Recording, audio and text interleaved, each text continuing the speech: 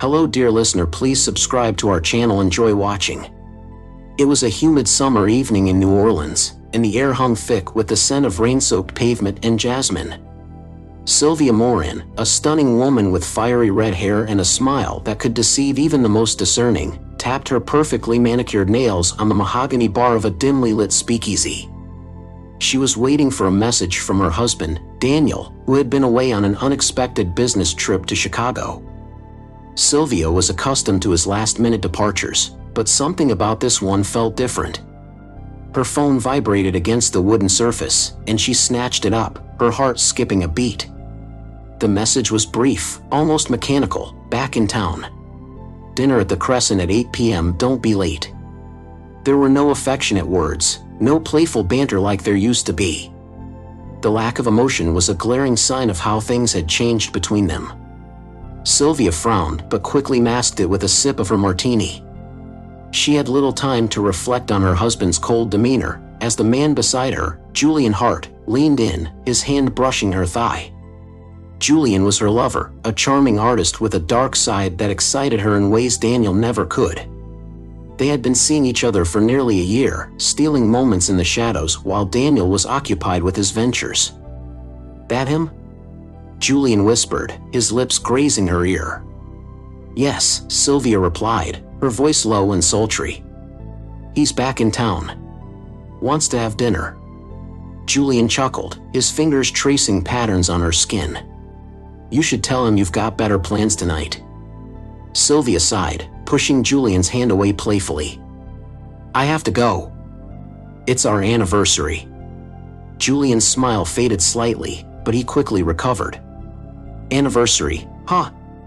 You know, I could give you a gift he never could. She smirked, looking into his dark eyes. You already have, darling. But Daniel isn't the type to be ignored. I need to play my part. Julian watched her as she slipped off the bar stool, grabbing her purse. Don't let him spoil our fun, he said, his tone hinting at something more sinister. Never, Sylvia replied, blowing him a kiss before disappearing into the night. Daniel Morin watched from the shadows of a narrow alley as Sylvia hailed a cab. His heart pounded, not with the pain of betrayal, but with the cold, calculated rage of a man who had spent months preparing for this moment. The message he sent her earlier wasn't out of love, it was a final test. He had known about Sylvia's affair for almost a year, her clandestine meetings with Julian, the whispers and stolen kisses. He hadn't confronted her, hadn't let on that he knew. Instead, he had bided his time, gathering every piece of evidence, every sordid detail, until the time was right. And tonight, the time was right. As Sylvia's cab pulled away, Daniel followed at a safe distance in his unassuming sedan. He had chosen the Crescent for its discreet private rooms, where patrons could dine without prying eyes. A perfect place for the climax he had orchestrated. Sylvia arrived at the Crescent and was shown to a secluded table, where Daniel was already waiting. He looked calm, almost serene, which unnerved her. His steel gray eyes betrayed nothing as he stood to greet her. Sylvia, he said, his voice smooth as ever. You look beautiful. Thank you, Daniel, she replied, forcing a smile. Happy anniversary. He nodded, signaling the waiter to bring the wine he had pre-ordered. As they exchanged pleasantries, Sylvia couldn't shake the feeling that something was off. Daniel was too composed, too polite. It wasn't like him, especially not lately. How was your trip? She asked, hoping to break the ice. It was productive, Daniel replied, taking a sip of his wine. But let's not talk about business tonight.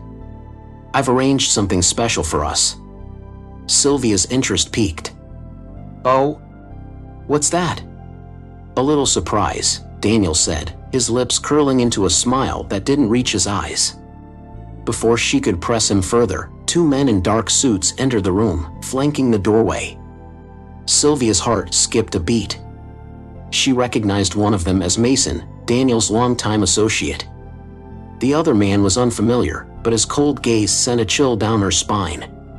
Daniel, what's going on? Sylvia asked, her voice trembling slightly. Daniel leaned back in his chair, his expression finally revealing a hint of the storm brewing beneath the surface. "You've been unfaithful, Sylvia. You've betrayed me." Sylvia's face paled, but she quickly composed herself. "What are you talking about?" "Don't insult my intelligence," Daniel snapped, his voice low and dangerous. "I know about you and Julian. I know everything." Sylvia opened her mouth to deny it, but the words died on her lips as Mason placed a thick folder on the table in front of her. With shaking hands, she opened it to find photographs, transcripts, and even videos documenting her affair in excruciating detail. "Daniel, I can explain," she stammered, her eyes wide with fear. "Don't bother," Daniel said, his voice cold. "I've heard enough lies from you." The other man, who had remained silent until now, stepped forward. "Mrs. Moran," he began, his tone professional yet menacing. "Your actions have put you in a very precarious situation." Sylvia glanced at Daniel, who was watching her with a mixture of contempt and satisfaction. What are you going to do?" Daniel took a deep breath, as if savoring the moment. "You see, Sylvia, I'm not just the businessman you thought I was. I have connections, powerful ones. And I've decided that you and Julian are too much of a liability." Sylvia's blood ran cold. "What do you mean?" Daniel nodded to Mason, who produced a small vial from his pocket and placed it on the table. "This," Daniel explained, "is a very special concoction. It's odorless, tasteless, and within hours, it will make you disappear. No pain, no mess. Just gone." Sylvia recoiled in horror, her mind racing. "You can't be serious. You wouldn't." Daniel leaned in close, his eyes boring into hers. "You've left me no choice. You made a mockery of our marriage, of everything I've worked for. This is the only way." Sylvia's hands trembled as she reached for her glass, but before she could bring it to her lips, Mason's firm hand stopped her. "Not yet," Daniel said, his voice chillingly calm. "First, you're going to call Julian. You're going to tell him to meet you at the old warehouse on St. Peter's Street." "Why?" Sylvia whispered, her voice barely audible. "Because," Daniel replied, "I want him to see what happens when you cross me." Tears streamed down Sylvia's face as she fumbled for her phone. With Mason and the other man watching her every move, she dialed Julian's number. When he answered, she forced herself to speak as calmly as possible, summoning every ounce of composure she had left. "Julian," she said, her voice trembling. "I need you to meet me at the warehouse on St. Peter's. It's urgent." Julian hesitated, sensing something was wrong. "Sylvia, what's going on?" "Please, just come," she begged, her voice cracking. After what felt like an eternity, Julian agreed, and the call ended. Sylvia looked up at Daniel, her eyes pleading. "Please, Daniel, don't do this." Daniel's expression remained icy. "It's too late for that, Sylvia. Much too late." Later that night, at the abandoned warehouse, Julian Hart stepped into the dimly lit space, his footsteps echoing on the cold concrete. He had no idea that this would be his last night on Earth. Sylvia stood in the center of the room, her face streaked with tears, her hands bound behind her back. Daniel stood a few feet away, flanked by Mason and the other man, who held a syringe in his hand. "Julian," Sylvia sobbed as he approached, "I'm so sorry." Julian's eyes widened in fear as he took in the scene. "What is this?" "Sylvia, what's happening?" Daniel stepped forward, his voice cold as ice. "This is justice, Julian. You took something that wasn't yours, and now you'll pay the price." Before Julian could react, the man with the syringe lunged at him, injecting the contents into his neck. Julian gasped, his hand reaching for Sylvia as his body began to convulse. Within seconds, he collapsed to the ground, lifeless. Sylvia screamed, her cries echoing through the empty warehouse, but Daniel remained unmoved. He watched as the man disposed of Julian's body with practiced efficiency, wiping away any trace of evidence. When it was over, Daniel turned to Sylvia, who was shaking uncontrollably. "Now," he said, his voice devoid of emotion, "it's your turn." Sylvia's eyes widened in terror as Mason approached with the vial. "No, Daniel, please. I'll do anything." But Daniel was already walking away, his back to her as he gave the final order. "Make it quick." Sylvia's screams filled the night air as Mason administered the poison.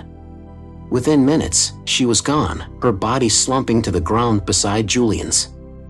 As the first light of dawn crept through the windows of his penthouse, Daniel Moran stood by the floor-to-ceiling windows, looking out over the city.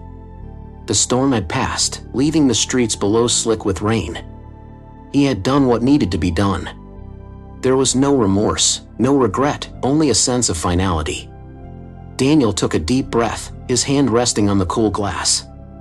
He had avenged the betrayal, and now it was time to move on. As he turned away from the window, his phone buzzed. It was a message from Mason. "Everything is taken care of. No loose ends."